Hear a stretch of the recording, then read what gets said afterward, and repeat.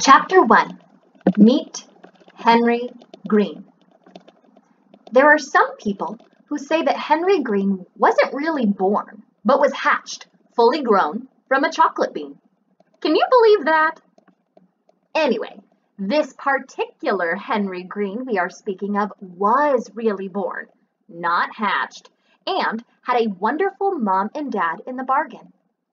His father was tall and lean and wore eyeglasses, except when he was sleeping or in the shower.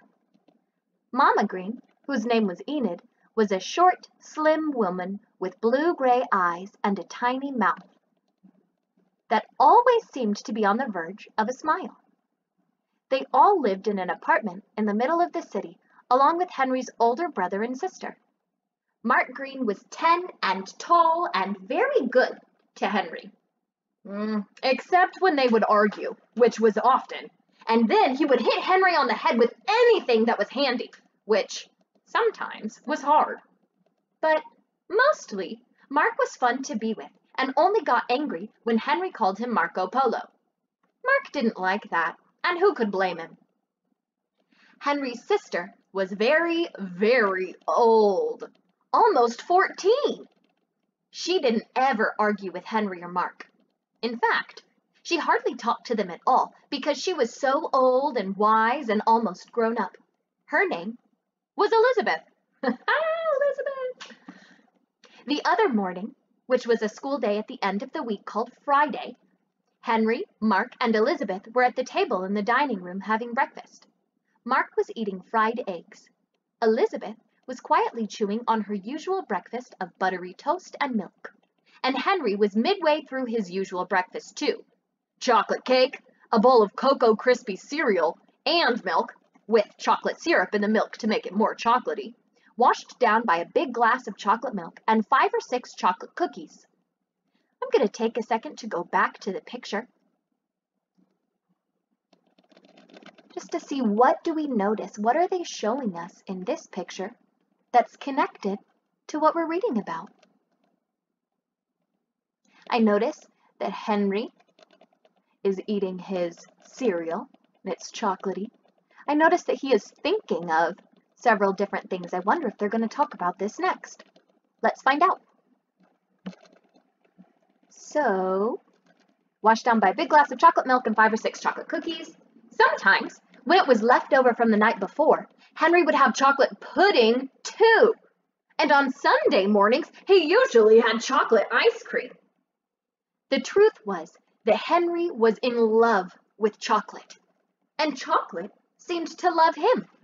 It didn't make him fat. He was a little on the thin side, in fact. It didn't hurt his teeth. He'd never had a cavity in his life. It didn't stunt his growth. He was just about average height, perhaps even a little tall for his age. It didn't harm his skin, which had always been clear and fair. But most of all, it never gave him a bellyache. And so his parents, perhaps being not as wise as they were kind, let Henry have as much chocolate as he liked.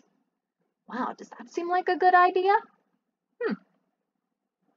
Can you imagine a boy having a chocolate bar sandwich as an after-school snack? Well, Henry did, just about every day. And when he ate mashed potatoes, just a few drops of chocolate syrup swished through seemed to make them taste a lot better. Chocolate sprinkles sprinkled on top of plain buttered noodles were tasty too. Not to mention a light dusting of cocoa on things like canned peaches, pears, and applesauce. What would your point of view be about eating those things? Would you like to eat chocolate sprinkles on buttery noodles or cocoa on peaches? In the Greens' kitchen pantry, there was always a giant supply of chocolate cookies, chocolate cakes, chocolate pies, and chocolate candies of every kind. There was ice cream too, chocolate, of course, and chocolate nut, chocolate fudge, chocolate marshmallow, chocolate swirl, and especially chocolate almond crunch. All of it was just for Henry. If there was one thing you could say about Henry, it was that he surely did love chocolate. Probably more than any boy in the history of the world, his mother said. How does Henry like his chocolate? Daddy Green would sometimes joke. Why, he likes it bitter, sweet, light, dark, and daily. And it was true. Up until the day we're talking about right now. Ooh, they're leaving us on a cliffhanger. What's your prediction? What do you think will happen in the second chapter? All right, friends, make sure you are going back into our Schoology course and completing each of the questions, answering each of the questions about this chapter.